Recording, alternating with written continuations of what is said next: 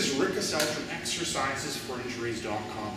I wanted to talk to you about, really the most important exercise to do when you flare up your back. So the 3 times that I've really flared up my back, there's actually a 4th involving the leg press, and down below I'll put a link to that leg press video about flaring up my back that time. But talking about this time, when I flared up my back, the #1 exercise that I found for myself and for clients was right away trying to get into a back relaxation position. So what I end up needing to do is lie on the floor and then having something to put my legs on. It can be a chair.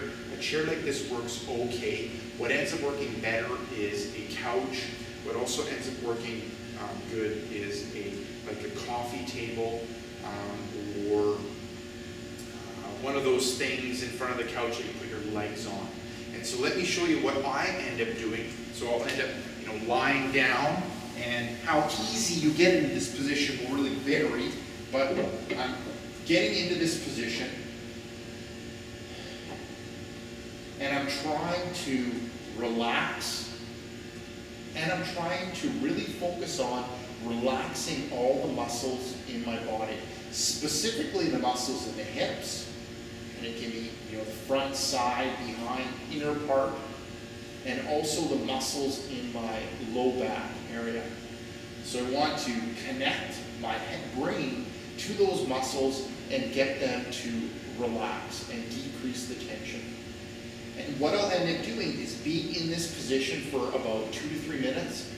Sometimes I'll end up being in this position for about 5 minutes in order to put myself in that back relaxation position, which is low stress on the back, and it allows me to begin that, that recovery process when it comes to a back flare-up, by starting to relax the muscles so that muscle tension is decreased, which is one of the causes of pain in the lower back.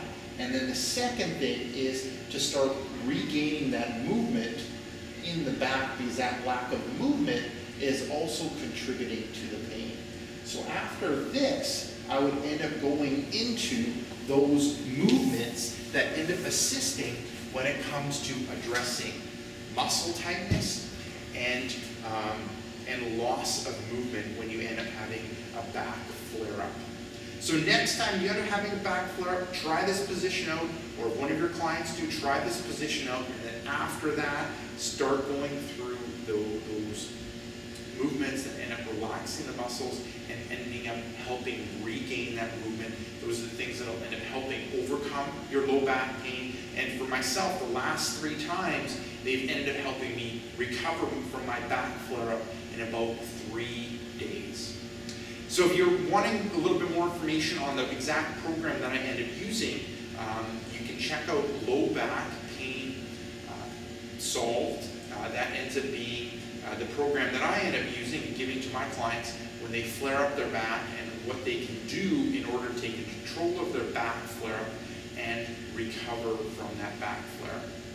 So this is Rick Cassell from exercisesforinjuries.com. Swing by the blog. There's all kinds of information when it comes to a variety of injuries and exercises for them. And like I said, there's that low back pain solved program that you can end up getting that'll help you overcome a low back pain flare. So this is Rick Cassell from exercisesforinjuries.com saying take care and bye-bye.